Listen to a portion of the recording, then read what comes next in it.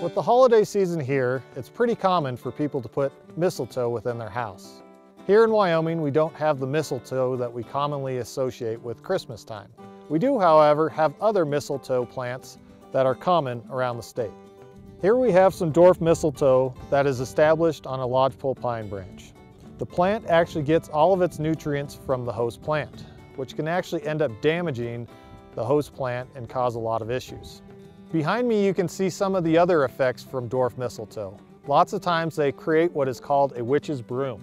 Witch's broom is a compacted or a stunted type of growth pattern.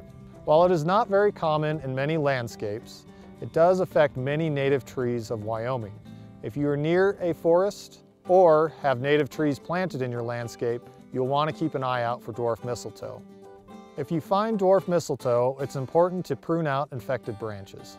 While this is something that we don't want to hang above the doorway in our house, dwarf mistletoe plays an important role in Wyoming's forest ecology. From the University of Wyoming Extension, I'm Brian Sabady, and you're watching From the Ground Up.